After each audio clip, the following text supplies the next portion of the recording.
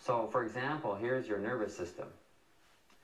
And so that's a nerve, and that's the myelin sheath that goes around the outside. And often in a case like Parkinson's disease and MS and MD and fibromyalgia and Lou Gehrig's disease, etc., there is an attack of some sort on your nervous system. And so the attack is coming from somewhere. Where is it coming from?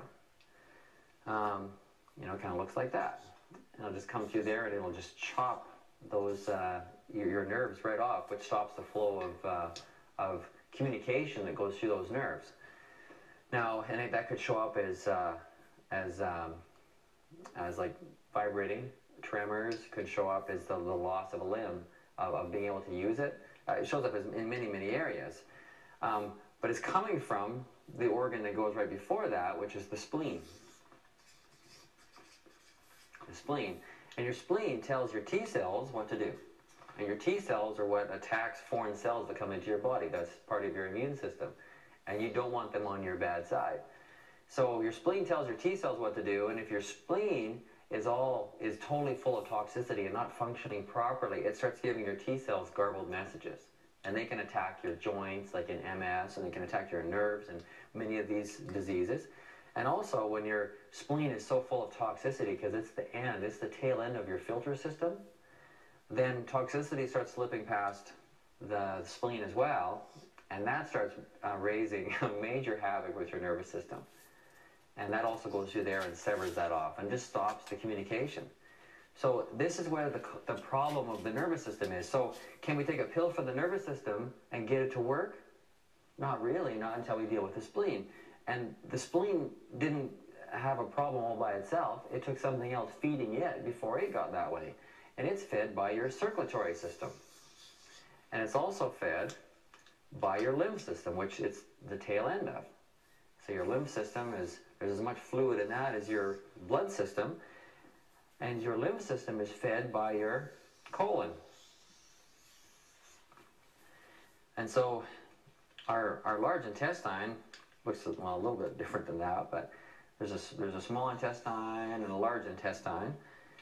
And our nutrients are absorbed from our small intestine, especially up into our liver, like that. And it also comes from the large intestine. And the lymph system starts filtering right here before it even gets to the liver. So it's from your portal vein. And so now this is what your lymph system is filtering. And so you're getting the toxicity through this way to the spleen, and you're also getting it from your liver. And it's a combination of toxicity from what you eat, from what you absorb through your skin, and the toxicity that comes from your colon. And just so you know, which I'll talk about a little bit later, but there's 78 chemicals that come from the rotting mass that sits in your colon, and especially undigested protein. And so we're talking chemicals like alcohol and methane gas and formaldehyde. Those are produced right in your own colon.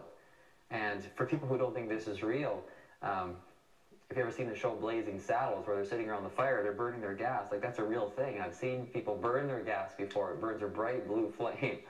And this is produced in your own body, and it doesn't just go into the atmosphere. It's absorbed up into the body, and so it starts toxifying the body. And the poorer the digestion is, the worse it is. But the thing is that this is a problem, but why is it a problem? It's a problem because something else has a problem, and that is your stomach. Poor digestion with low digestive enzymes has a very difficult time breaking down your food, and the more undigested food you have, especially your proteins, it comes through here and it just layers. It layers in your colon and just sits there and rots and ferments. So it all goes back to the digestive system. And why is the stomach weak? The stomach is weak because of your diet. So health is not that simple, but yet it's very predictable. It's very predictable. If you do certain things, it's going to fall apart. If you do certain things, it's going to be great. It's as simple as that.